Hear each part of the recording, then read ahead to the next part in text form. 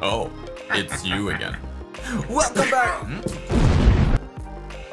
Oh, hi, I'm Marc. I'm a professional artist, an art teacher, and in this week's episode of my weekly series for artists I call YouTube Art School, I'm gonna show you how I teach my students to draw any pose for your characters from imagination. We'll start off simple and then move on to harder poses with perspective and foreshortening. All of this for free. Uh-oh, quickly, let's get this class started.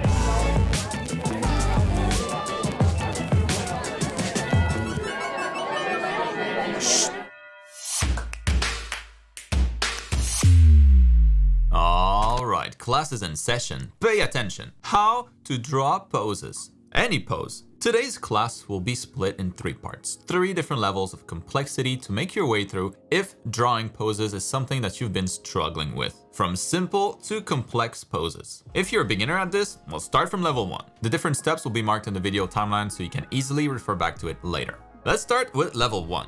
What should you focus on? The key to drawing any pose is to know the ingredients that go into it. What are the basics that make something like this drawing possible at all? Cylinders and spheres, obviously. Wait, you're thinking that's not obvious, are you? I'll show you. But first, I must admit that I lied about the class being free. It's not. To keep watching, you must pay the class fee of either 1 like or 1 sub. Do it now, or else...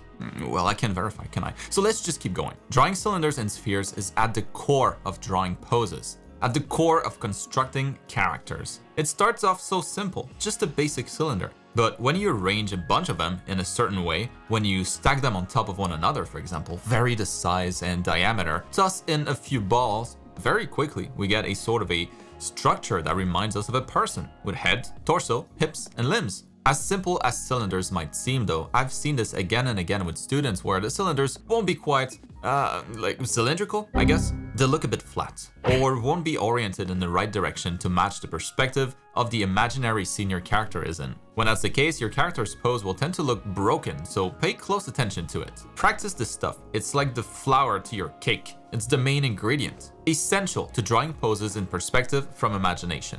Do not start by focusing on details and anatomy. Unless you have the right foundation, this will be mostly a waste of time, while also being very frustrating at the same time. Next, you'll obviously want to practice drawing the human body. Well, not the human body quite yet. Instead, practice drawing the body mannequin with correct perspective. I go over how to do that exactly in a recent video, so check that one out after this if you're not sure how to do it. Very quickly though, I use these pieces to create my mannequins. I start with a simple ball with a jaw for the head, an egg shape for the torso, a cylinder for the abdomen, another one for the pelvis, although slightly different between males and females, as you can see here. And then it's just a mix of spheres and cylinders for the arms and the legs. Before we learn to draw poses, we have to get good at the basics. Practice drawing simple human mannequins like this in standing, neutral poses. This needs to become relatively easy to do before you can move on to level 2. And of course, I'm flying through the steps here since I'm trying to cram as much info as possible in a short YouTube video. But if you like how I teach and, want to get better at this and more, I created a massive art program over 2 years of full-time work, and I'm always working on more content and updates for it.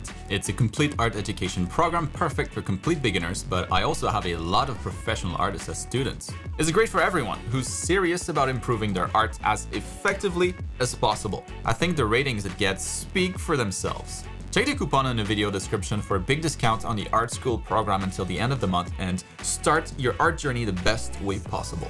Don't miss out, next month's subscriber discount won't be as high. At level 2, we're gonna focus on simple poses in basic perspectives. Being familiar with correct human proportions and how to build a human mannequin like we saw in the first level is going to be a big help now. And before we can draw poses from imagination, we have to start by drawing from reference. Without references, you can't improve. You need to add information to your brain to acquire new skills. Practicing from imagination does not help you get much better. It only practices what you already know. That's what we'll do in the final step, but we're not there yet.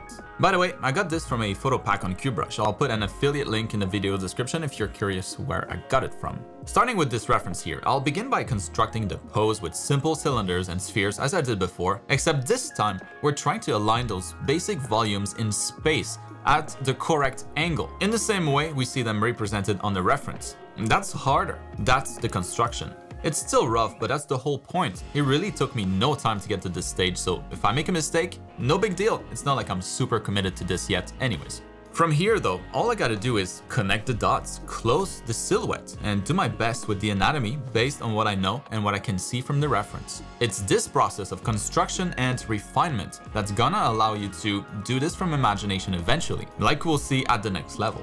At level 2 though, practice using references in simple angles and simple poses. Avoid anything too complicated for now. And the best way to learn a good number of poses is without a doubt by practicing gesture drawing. Drawing lots of simple poses with a time limit so you really have no time to focus on details. It forces you to focus on what matters. Do it now! And by now I mean after this video. And you can check the recent class on the topic to see my entire process. I'll put a link down below. As your repertoire of poses grows and as you get more and more comfortable constructing simple poses from basic volumes like cylinders and spheres, you'll be at a good point to move on to level 3.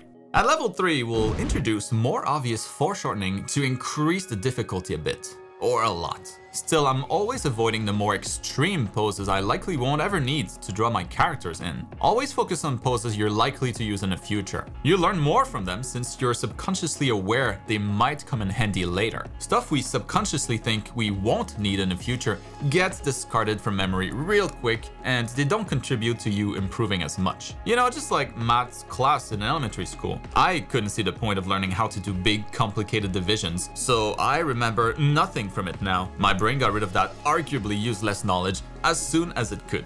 A pose like this though, I'm subconsciously taking notes since there's a high chance I'll use part of it in my future characters. Now, back to foreshortening. It's definitely harder, but like what we've seen so far, if you construct the body with simple cylinders and spheres, we can get some great looking poses really quickly. Those are just harder to finish up since anatomy is hard enough, and then on top we add foreshortening.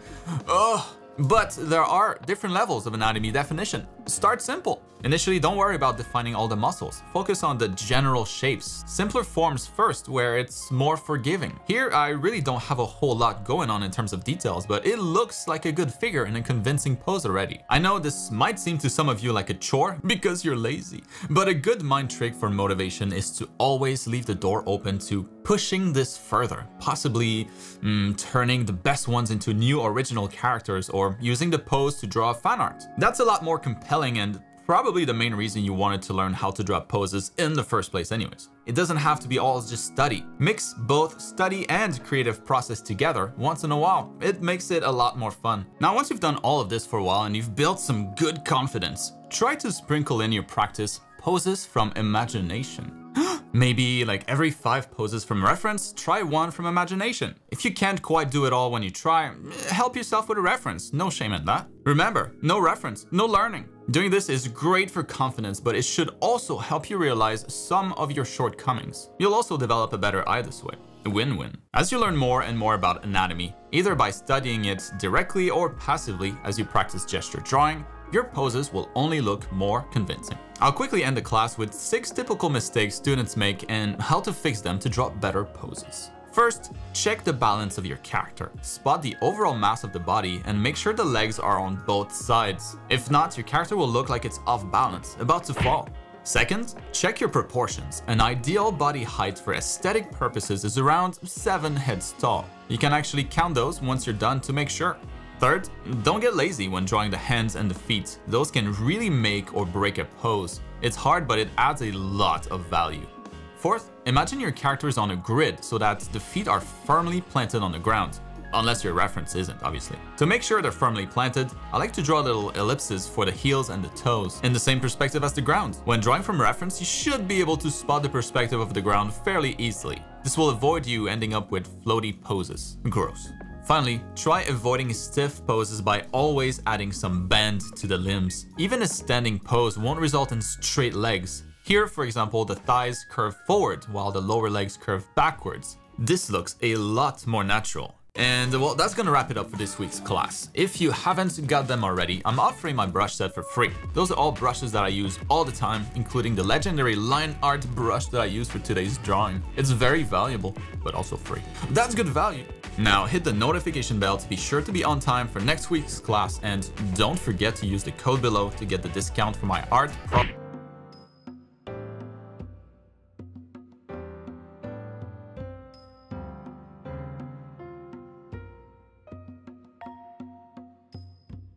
Welcome back.